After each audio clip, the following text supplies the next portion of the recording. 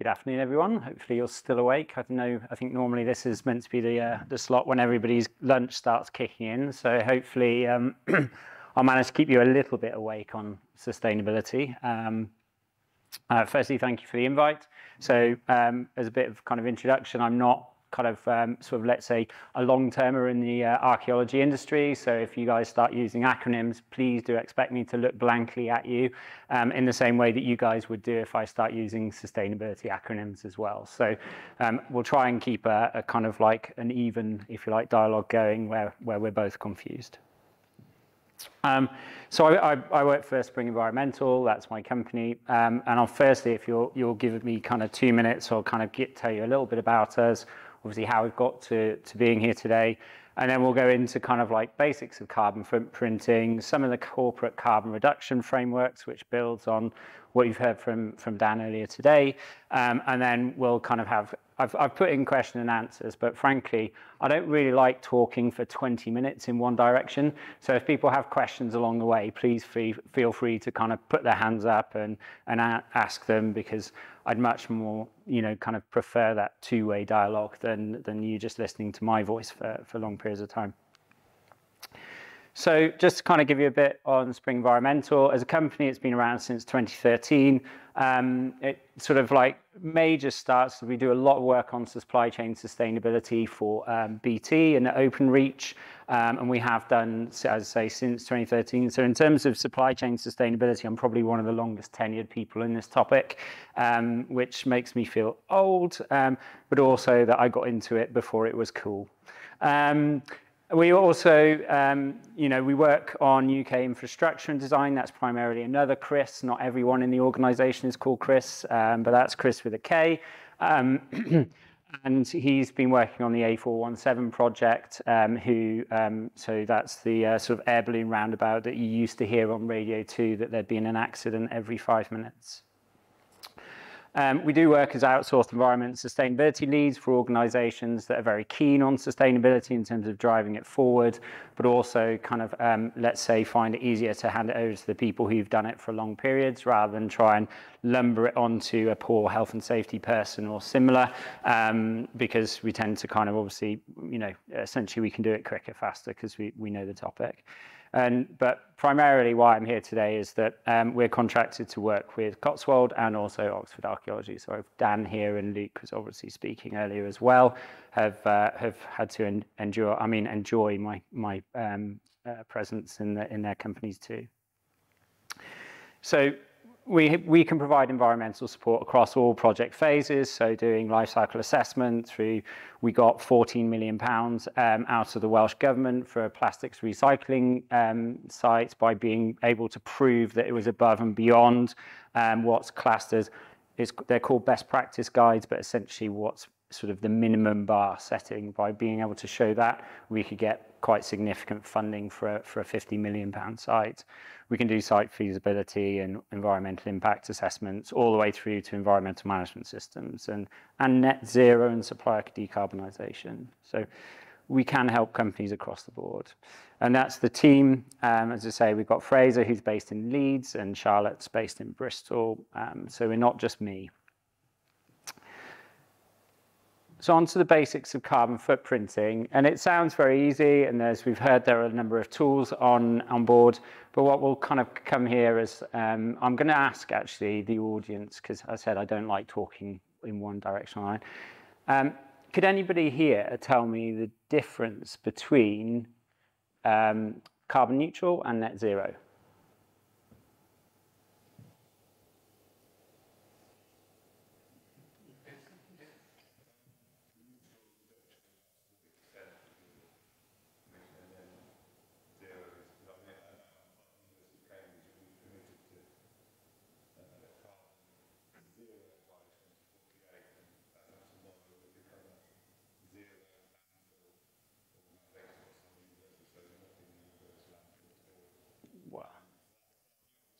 Congratulations on that, on the zero to landfill. That's good, but no.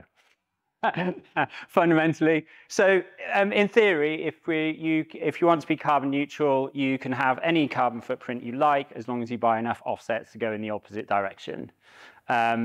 that was kind of like quite a, as you can imagine, if you think about the sort of mathematics of that at the basic level, well, you know, fundamentally that means you can still grow your emissions by hoping that obviously your offsets equal and opposite, but you're still adding that amount to the atmosphere anyway. So, you know, you're just trying to prevent someone else doing the same amount. So you still end up, if you like, with 1 unit rather than 2 units being added to the atmosphere. Whereas net zero is much more kind of, and we'll get on to the definition of it, is actually not net zero at all. If you take the Science Based Targets Initiative, it's basically saying you need to reduce your emissions by 90% by a target date, and then you're allowed to find kind of offsets that come from kind of essentially like forestry and similar kind of biological kind of absorption out of the atmosphere. So that's how you get to kind of the difference between the two. And there's quite a fundamental difference in there, in which you can be a carbon neutral company and be growing your carbon footprint, whereas net zero is very much you need to be kind of coming down in line with climate science. So that's kind of killed some of my presentation later, but at least it was good to find out that the vast majority of people are kind of going, yeah, we need to do net zero, and national highways are asking something. I have no idea what it is. So this kind of presentation will hopefully be a little bit of help to you in that case. I'm only going to do one kind of, Dan kind of told you more about the kind of structures and the sort of reporting means and all that kind of stuff. But fundamentally, all of that is driven by this kind of graphic, which is that if we don't really do anything, we end up in that red band. And that red band is basically, we kind of know it's not going to be good, but we don't really know how bad it's going to be in some ways. You know, we're already seeing, you know, sort of changes. And you know, if you talk or listen to the kind of head of the UK Army, what does he see as being the biggest driver of global instability and wars and so on? Going, oh, it's climate change. So, you know, we can talk about small boats. Apologies, trying to get too political here, but actually we are trying to push people out of the centre of the globe towards the top, just by the fact that we're making their life uninhabitable. So we talked about sustainability structures, and this one is the one that underpins pretty much everything. It is something that is both helpful and can be quite infuriating to read, because usually you'll have a specific kind of question or kind of like, let's say, nuanced bit for your industry that it fundamentally doesn't answer. So it is something that's it's both very useful, but you've also got to accept that, like, by writing a sort of, if you like, a protocol and a standard that's suitable for everyone, it also has kind of particular issues as well for particular industries. And it is constantly being updated, not particularly frequently now in terms of its kind of the standard side, but the additional guidance that comes with it, particularly on kind of scope 3 emissions that we've talked about, tends to get updated fairly regularly. And so there are big kind of like parts to a carbon footprint, and the standard requires you to make sure that you're kind of, there are sort of underpinning themes to your carbon footprint, which firstly is that they are relevant and that they are able to accurately or adequately reflect the company's greenhouse gas emissions, serve the needs of decision makers and also the users.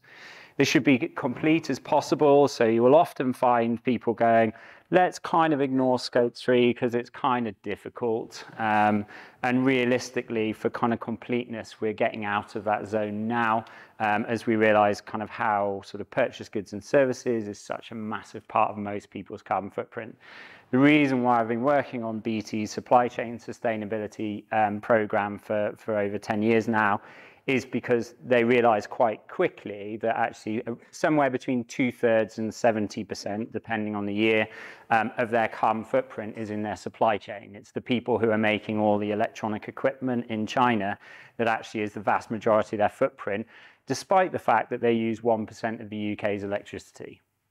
And I think that's just telling. They use 1% of the UK's total electricity supply to make sure that we can talk and text and watch YouTube. And it's still, you know, 2/3 in the supply chain. The rest of it, if you can do your maths of kind of figuring out, is actually in people's homes and their equipment being used in people's homes as well. So actually their operational sort of in their own fence is actually relatively small.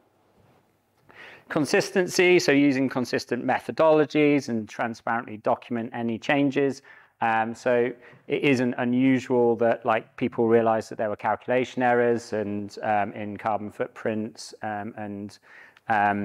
you know, that sometimes you may need to update them because different data sets become available. You should be transparent, so there's a clear audit trail. They're factual and coherent, and they disclose any assumptions made, because usually there isn't perfect kind of information for us to do a carbon footprint.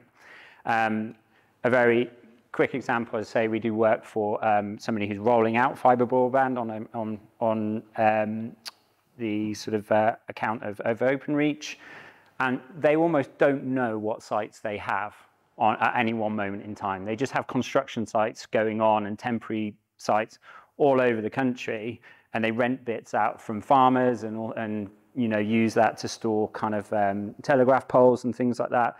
And for obvious reasons, they never actually ever really pay an energy bill. So how do we, but they know they use energy when they're there, they're plugged into those sites, but we've got no recorded means. So we need to kind of have a methodology to include that also recognizes that there are assumptions implicit within that. And we have to do it in a sort of robust and defendable way as possible. And then sort of the accuracy. So we try and reduce uncertainty quite often over time. There is a sort of tendency for a lot of people doing carbon footprints to try and do the sort of bottom-up approach and trying to be as super accurate on everything right from the first point of go. My argument is actually you can waste a huge amount of time on that, and there's a much better way of doing it, which is you find out which of your big emitters are in a kind of quicker and dirtier kind of way of doing the calculation, then you refine your way into that over time. There's guidance as well, and that will kind of help you, because usually within most kind of carbon footprinting categories, there's kind of like different levels of approaches, and you can kind of go from the sort of the fastest, least kind of amount of data required from you, all the way to the one that's the most accurate. And as I say, sometimes, you know, there's a time and a place for all of those kind of approaches. So if you've heard about scope 1, scope 2, scope 3s, we're just going to quickly comment.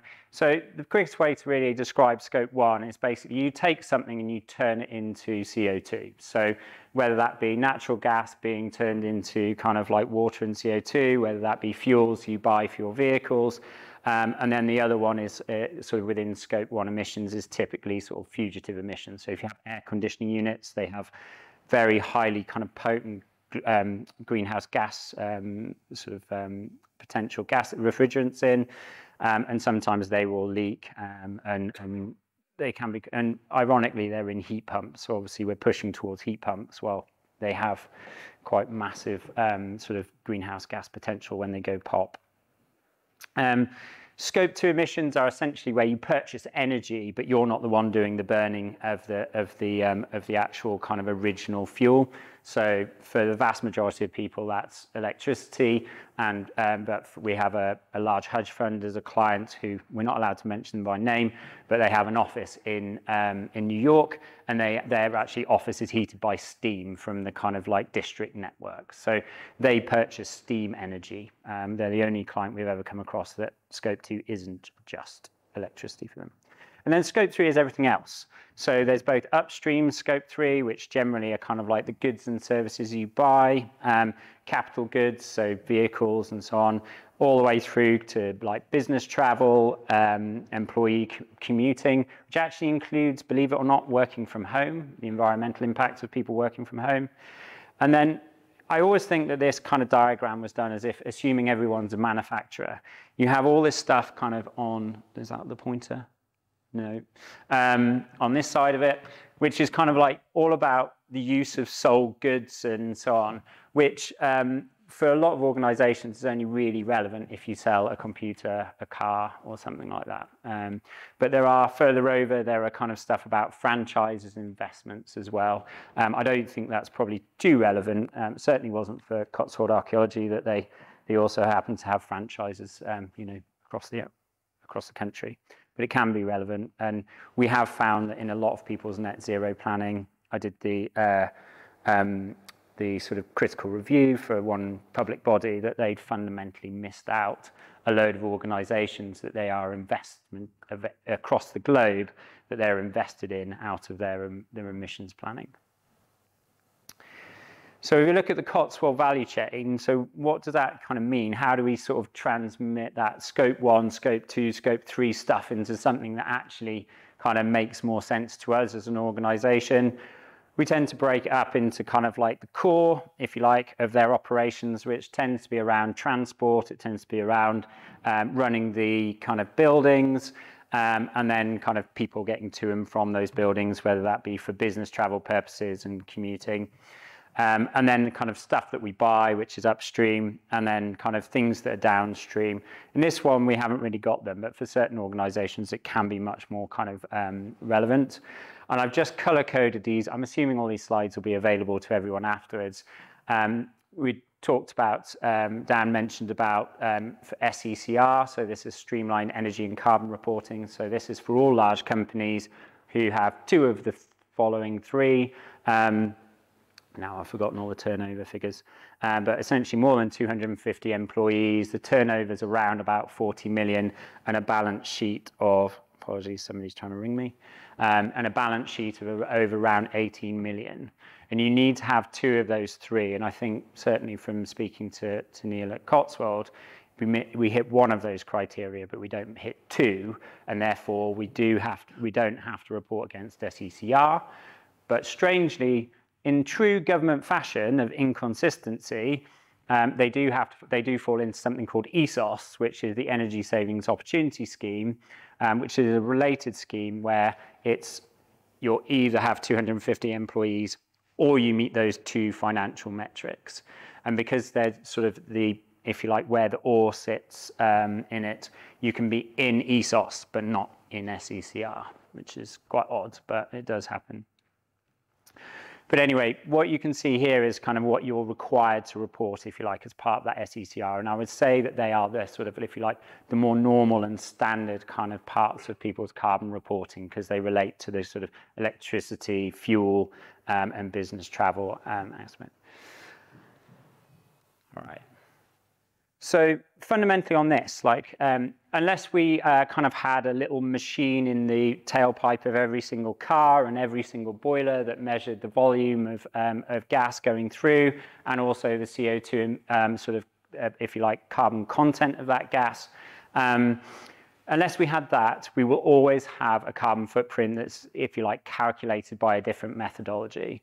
And that methodology that we tend to be is kind of like essentially boiled down to this activity factor times by a carbon factor. And that activity factor tends to be sort of like the kilowatt hours of electricity used, the litres of diesel. It could be the number of pounds spent on subcontractors. It could be the number of miles travelled. And then usually there will be sort of like a carbon factor that goes with it.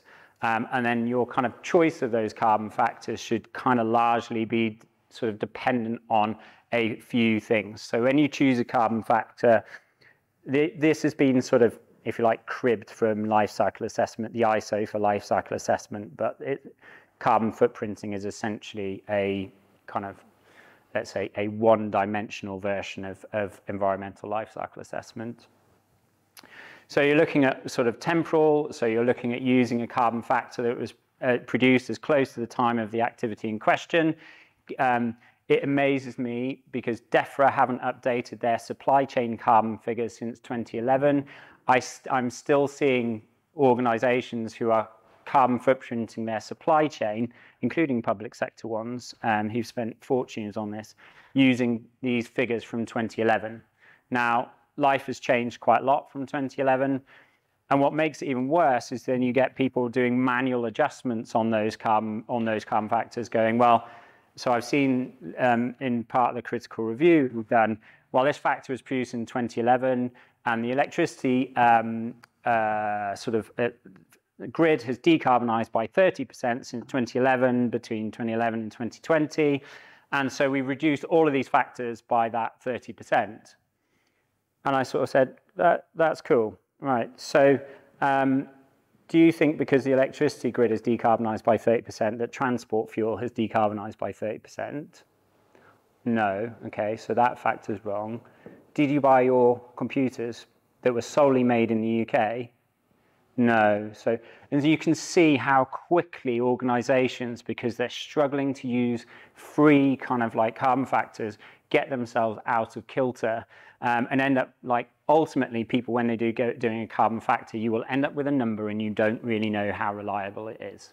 And this is kind of like a frequent problem that we're dealing with quite a lot. And we try, obviously, as our organization, we spend thousands of pounds a year getting up-to-date data sets to keep this from being a problem. You want geographical, so obviously, again, you kind of clearly you don't want a carbon factor for the US when your activity is taking place in the UK. Technological, you'll see this in a lot of the carbon factors. You know, there are carbon factors coming through for electric vehicles relative to diesel vehicles and similar. So clearly you'd want to kind of harmonize everything as close to reality as possible. And then you want that factor to be part of a widely recognized data set. So I've put here the sort of simple and free one that most people will use, which is the Bayes annual carbon factors. But for supply chain footprinting, I'd really recommend not using that. Well, they haven't produced any new ones since 2011. And the reason why they haven't produced any since 2011 was that their methodology bounced around all over the place between 2009 and 2011, and everybody started complaining that their carbon footprint as an organization was jumping up and around every year outside of their control. So obviously, government being government, where the decision was, well, we'll just take the factors away then. So the boundary changes, we'll talk about a bit more about purchase goods and services if everybody wants one, you can ask the question. One of the other things that was quite frequently forgotten about when doing carbon footprinting is like thinking about the boundary of the organization. So what's included, what's excluded. And quite often this becomes a problem because if you set yourself a target of a reduction, let's say 50% by 2030 seems to be a very common one at the moment. And you realize actually, well, we've acquired another organization, and you were just mentioning about growth by acquisition. Well, suddenly, actually, my carbon foot, I'm trying to say I'm reducing it, but I've now got an organization that's 50% bigger because we've acquired somebody. Alternatively, there may be divestment and so on and so forth. And fundamentally, you do have to basically change your baselines to reflect these kind of situations. And it's not something that most people are kind of that comfortable with, particularly if the organization you've just purchased doesn't really have any good records on which to base that rebaselining. There are other reasons as well. So outsourcing or insourcing of emitting activities, particularly the guidance says if you move things from kind of like you used to manufacture it yourself and you've decided to outsource it to, you know, manufacturer in East Asia, so on. And clearly you would also want to rebaseline if you realize you've made calculation errors. And that is a very frequent one when we review carbon footprints. The one thing that you shouldn't rebaseline from, and just for if I haven't made it too obvious, obviously this whole point of the picture is about making sure that we're always comparing apples to apples when we're looking from year to year. The one thing you don't do, and this is again fundamentally like I think the sustainability industry as a general rule is maturing, but we get some I would think of as quite basic questions coming from people who have head of sustainability. So recently one of the questions that I was asked was, well, we're getting rid of those sites and we're acquiring those sites and we're doing this. Do I have to rebaseline? And I said, well, no, fundamentally that's an organic change to the organization. You've not acquired any new sort of like parts of the business, and you're just changing the estate essentially. And you cannot kind of like ultimately then just chop and change your baseline, because you'd be doing it every year, frankly, for most organizations or a lot of organizations. But also you'd be trying to trick yourself in like, you know, that if you spend all your time rebaselining, you never actually have to do the reduction side. So the last thing I think I've got is all carbon footprints have a level of uncertainty. So I'm quite happy to hold my hand up and say that every carbon footprint I've done is almost certainly wrong. The question is whether or not it's kind of that within that boundary or that boundary. And the reality is that most carbon footprints and even the online tools do not do any form of assessment of how big that uncertainty is. And that becomes problematic because if you reduce it, but your boundary of uncertainty was that wide to begin with, you don't actually know if you've just got variation within that boundary of uncertainty. And so the simple kind of like example here is that we talked about that SECR reporting, who are doing carbon footprinting for an organization that makes rebar steel. And they actually time their production as to when there's more renewables in the grid in Wales now. And part of that is because the cost reduces. And when you're putting something that costs £5 million a month to melt electricity, you obviously will produce more when it's cheaper. But that also affects their carbon footprint quite significantly. And if they just use standard grid average factors, then you end up actually massively increasing their carbon footprint relative to the reality of the situation. So there is always uncertainty in there. The question you've got to ask is like, how much does it affect the final outcome, and have we been able to control those inaccuracies as much as possible? So that's kind of whirlwind introduction, I guess, and some warnings around carbon footprinting. Are there any, before I move on to the bits about the corporate carbon reduction frameworks, are there any questions here to stop me just being unidirectional?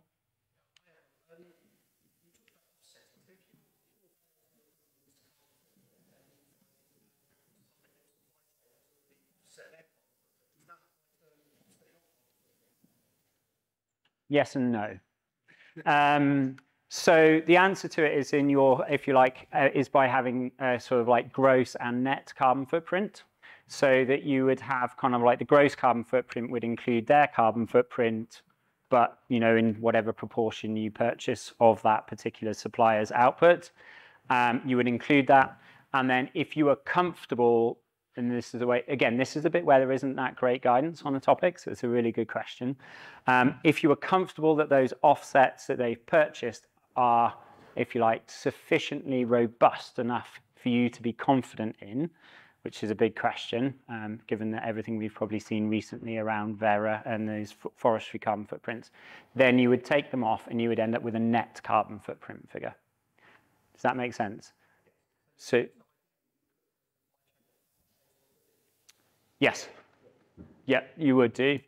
The number of people who have that level of data yet at this moment in time is very, very rare. Yeah, it tends to be sort of the bigger corporate entities. But as I say, I'm not kind of naturally in archaeology.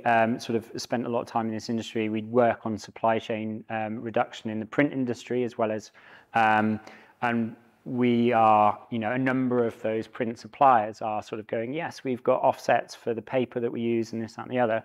And actually, when you look into the robustness of those offsets, they're pretty dubious, to be honest. And so within our carbon footprint, we've just ignored them.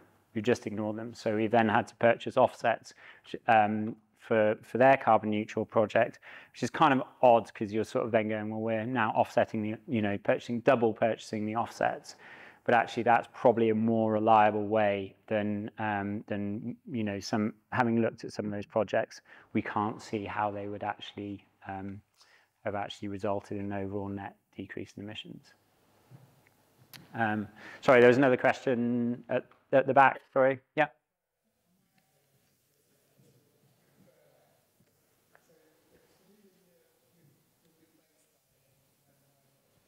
Yeah.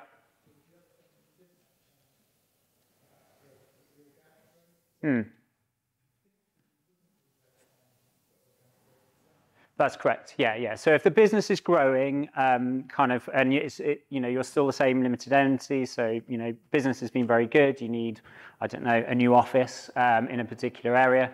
That would just be included in your kind of like carbon footprint, and you wouldn't kind of try and go back and say, well, when I'm comparing to my 2020 baseline.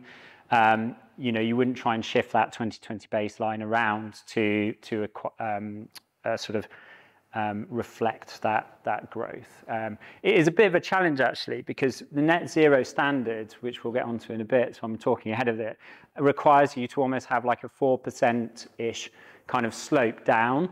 And if you're a growing kind of like environmental services company, such as ourselves, you are growing, you are having sort of image. So to be net zero compliant is actually sort of slightly counter when, as an organization, we're also outside of what we can count as an organization. We're helping other organizations reduce their carbon footprint in sort of like multiples of 10 bigger than our carbon footprint is growing. Does that make sense? So we're actually, as an organization, Spring Environmental could not apply for the net zero standard because we're growing and we're supporting people to decarbonize. Now, there is a sort of like paper out from the Science Based Targets Initiative to say, well, how do we kind of like account for this kind of what they call out of value chain emissions reductions? But there's no agreed methodology at the moment. So for us, actually, as an organization, much as though we try and do the right things and, you know, sort of travel is our primary impact, we couldn't actually, with hand on heart, apply for that standard at the moment. And just go on, sorry. Just to continue, thank you very much for that elaboration, because your point about no rebaselining for organic growth, Andy just picked up on. It said to me, because some of the organizations in this room are really, really micro. And you employ 4 people, and then next year you've attracted 1 new member of staff.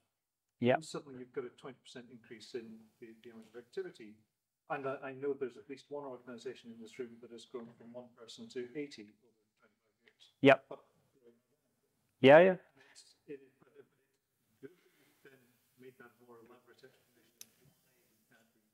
Yeah, I mean, I think it's basically to stop you kind of constantly rebaselining and then resulting in this sort of the potential for greenwashing, frankly.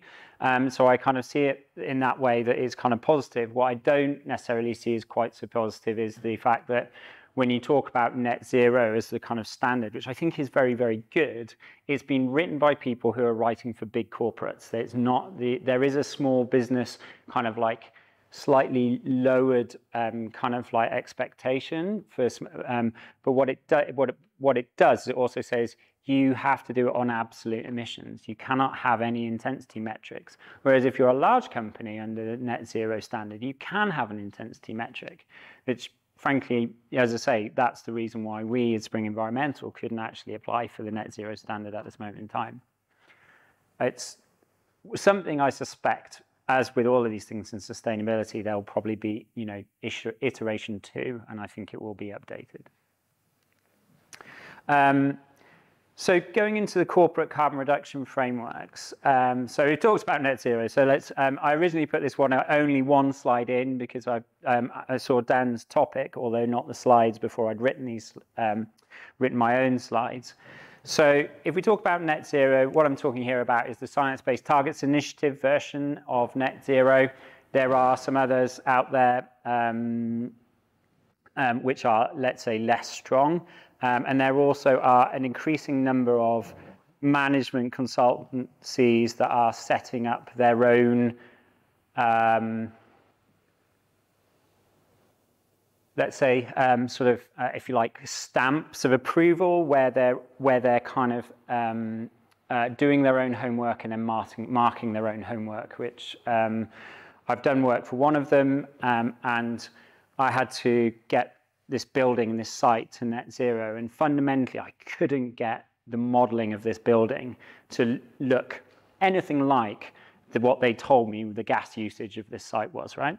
And so I'm like there and I'm scratching my head, and we use a very complicated kind of set of building simulation software. You know, you try and calibrate it to how it works in reality, and then you kind of make all your changes in theory so you can then obviously know what the best way forward is for a building.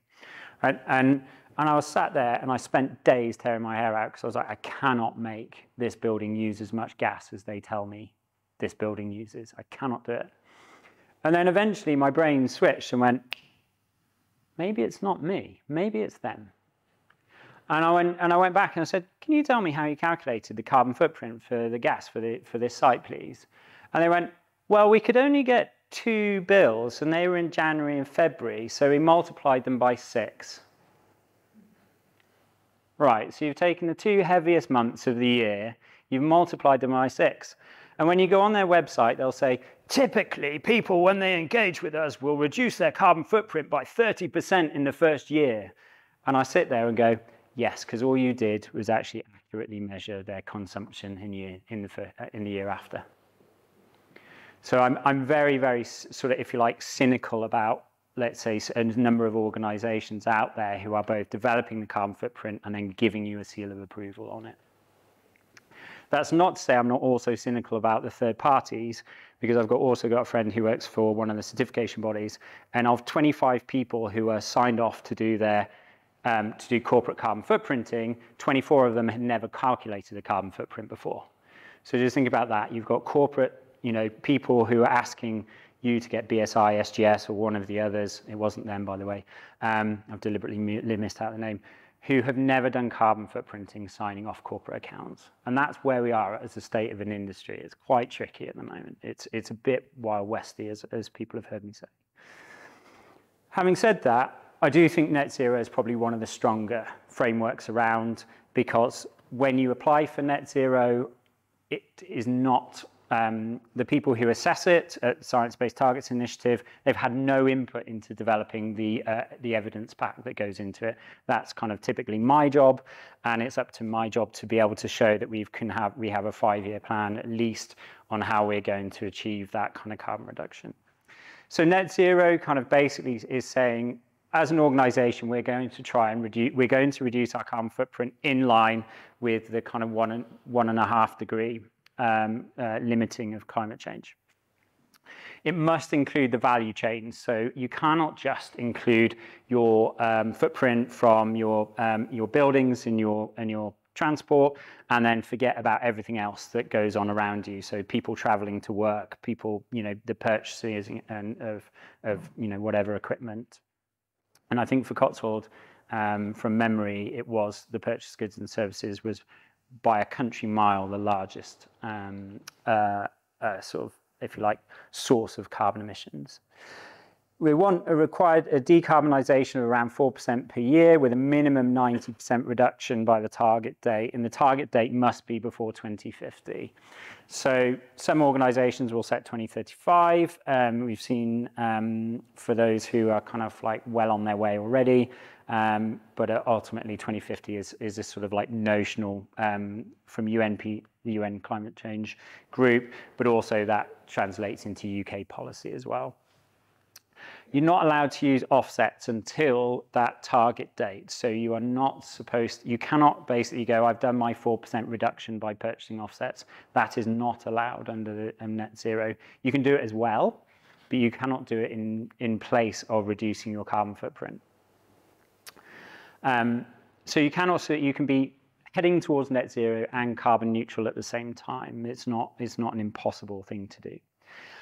But it also, net zero, it does require kind of the collaboration of all stakeholders to work together to solve a global issue. It's not something that any organisation can do on its own, fundamentally. So I've mentioned, so we talked about various PAS has been thrown around earlier today. So I'm going to be sort of specific about the different kind of versions. There's PAS 2050, which is one about product carbon footprinting, and we've got PAS 2060, which was written back around 2014, I think. Certainly it's not new, and it was a carbon neutral standard, and a number of organizations jumped on it. Marks and Spencer's, I think, were on it for a while, I think, and Kia, I think, from memory as well. But most have moved on from PAS 2060 now. And they moved on for the reasons, and I apologize, by the way, if anybody's red green colorblind, because I really should have thought about this with our marketing team before I created green as being our dominant color. The carbon neutral standard basically has kind of 4 main parts. You measure, and these are quite similar across all of the schemes, frankly. You need to measure your carbon footprint, fairly obvious. You need to then have a plan to reduce it. You then buy your offsets, which have certain requirements against them, and then you report it on an annual basis. And then usually you need, you can self-verify, you can get a consultant to verify, you can get any of the sort of third-party verification bodies to give it the official seal of approval. But there are kind of issues around particularly PAS 2060, which is there are kind of clauses within it which say, you know, basically you can ignore parts of your value chain if you deem, and that's the company themselves, not anyone else, that the data collection is deemed too costly or onerous. And so when you see a lot of PAS 2060 reports online, people go, we've just kind of ignored this bit because we decided it was too costly. Okay, well, right, so you're only offsetting part of your carbon footprint, and you don't know whether the bit that you've ignored is the biggest part or not. So not necessarily the most robust kind of approach to it. And then you go into the reduction. So you must set yourself reduction. You must have a reduction plan. Okay, my reduction target is 0.1%. Cool, that's fine. Absolutely fine by PAS 2060. And you see that, and I've actually seen worse, where people go, our plan is not to be worse than last year, and that is okay. You then get to the offsets and you go, right, well, you have to, the offsets that you choose, they have to be third-party verified projects. Now, the problem is there's no standard around who those third-party verification bodies are either. So, you know, you've probably seen them in the news, and the guy at Vera, the CEO, has lost his job because we've been basically creating offsets that didn't really have any meaningful difference over time as well. So fundamentally, you get to that part. And then you've got the reports, as I mentioned, they can be verified at different levels. It doesn't have to be third-party verification. As you've heard, I've got my doubts about them anyway. But ultimately, you can kind of claim that you've done it internally. And actually, you don't really have to detail how, let's say you've done an internal audit to be able to sort of like show that, you know, the numbers and everything that you're doing is real. So if you're not careful, it can actually look more like an exercise in greenwashing. It's not that they all are, but you know, if you really push the standard to the limits of what was allowed, it could look like that quite easily. So the next one is PPN 0621. So for those of you who are working in public sector, this is a requirement now for any contract over 5 million, and it is a requirement for a carbon reduction plan. And fundamentally, it kind of has those parts that net zero and also PAS 2060 have, which is that you need to measure and you need to have a reduction plan, and then you need to report. So that cycle kind of goes round.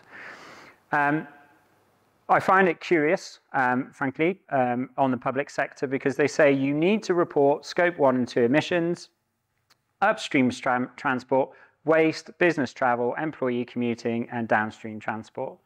And for some organisations, they won't even be anywhere close to their most significant carbon footprint emitters. But that's what you're told to do. And actually, for some organisations that we've had to do help with carbon reduction plans, we've actually had to say, these categories are not relevant for this reason. You know, particularly kind of downstream transport is only really relevant if you manufacture and you move things on. It's not really relevant to most kind of service-based organisations. I should also say that it requires a commitment to net zero by 2050 as well, so it's kind of aligned in those. An outline reduction plan for each of the emission categories is required, and then there's a report which must be placed on the company website and updated annually. Now, my kind of big issue, I guess, or sort of, let's say with this, is that the way in which it's marked by the public sector at the moment is on a pass-fail marking approach. It's not, and so the consequences, I've seen carbon reduction plans where they basically kind of go, in our buildings emissions, we will reduce our emissions by the fact that the electricity grid will reduce its emissions over time. So essentially what they're saying is we're going to do nothing. And then on the transport, they say, we're expecting that electric vehicles will become more and more part of kind of like our employees, if you like, sort of like vehicle set, and we will reduce our carbon footprint that way. So essentially, they've written a carbon reduction plan which passes all the requirements of the public sector by saying we're not going to do anything actually proactively. But we have counted our carbon, so that's cool. So it is fun again. Fundamentally, that one is kind of an interesting one. as you can imagine from us as an organisation, we try and do everything to the best of our ability and with the right kind of mindset. We're not necessarily, to be honest, if there are clients in the room who sort of went, what's the, Chris, what's the minimum I can get away with? I'd probably say, I think you need to talk to another consultancy. So PAS 2080. PAS 2080 has been, is a standard basically, so moving on, is to reduce the carbon impact of infrastructure in the built environment.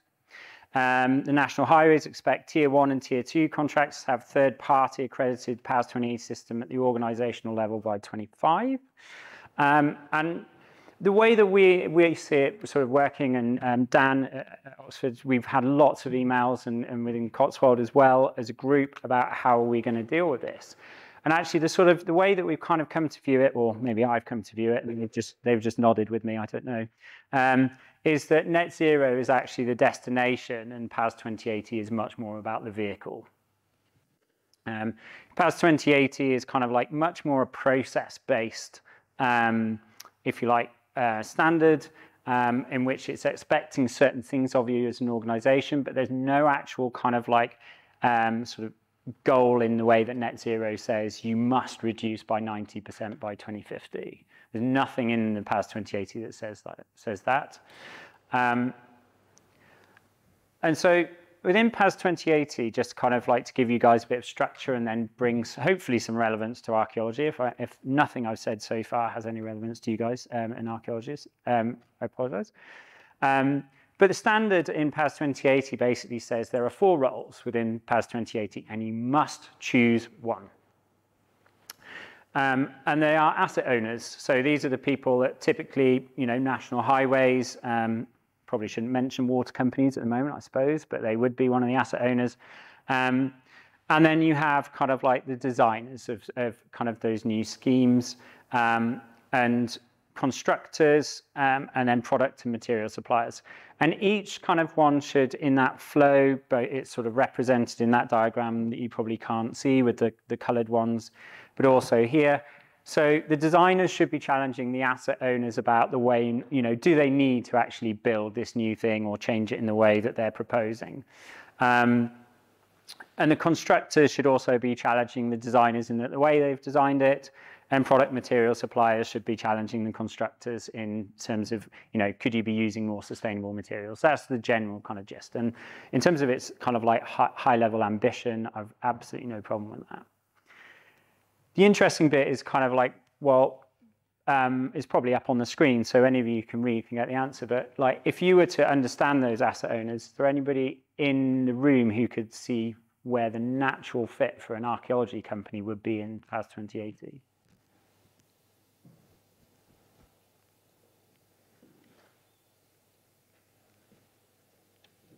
Go on. Well, that's one of them. Yeah, unfortunately, you can choose more than one role, to be fair. So, but I'm imagining that many of the archaeology companies in here are not classed as an asset owner or a designer in that they're not designing the road scheme or similar. So we've kind of come to the kind of conclusion that probably the least worst fit is the constructor element. It fits where you are in, I think, better in terms of the overall kind of life cycle of the project. And, clearly you're not kind of, supplying literally material in terms of, aggregates and so on. And really the standard, I think, has been written with the idea of the principal contractor in mind, the idea that they can influence the designer. I suspect that, the idea that maybe, you can please put me right, by the way, if my assumption is wrong, but you guys probably don't have too much influence over the design of any road or similar scheme. And when we've spoken to BSI, because BSI pretty much are the only third-party certification body in there, so they're going to do very well out of this National Highways decision about, well, look, fundamentally, there are a lot of clauses in this, even as a constructor, that we don't think applies to the archaeology. They've kind of turned around and said, well, the thing about a PAS is it's not an ISO. And because of that, that means that some of the clause we can kind of, we can dodge and dive and decide what's suitable. Whereas if anybody's familiar with like ISO 14001 or 9001, you're pretty much said, you must do this or you should do this. In PAS, there's probably going to be some interesting conversations in those first kind of like third-party certification audits where we go, we've been through the standard and we think that's relevant, that's not relevant, that is relevant, and so on. And I have unfortunately had to go through that process as part of the, but it does give you kind of some good clarity as to where and what we think we should do. So within PAS 2080, there are kind of a number of key clauses, and they tend to be quite similar between a lot of kind of these kind of process-based improvements. So whether that be 14001, the environmental management standard, or this PAS 2080. So clearly they want to see leadership, and they want to be able to ensure that, you know, that carbon and environmental management is being taken seriously by the people at the top in all of those organizations, whichever of the four you are. They want to see target setting and baselines, so essentially quantifying and how you're going to improve.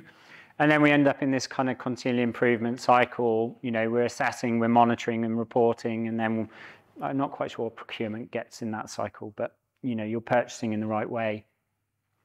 With the overall goal that we're integrating carbon into decision making. Now, there's arguments about, do you do that by putting a price on carbon? But funnily enough, not many organizations are actually willing to do that. Microsoft is one of the rare ones who do at the moment.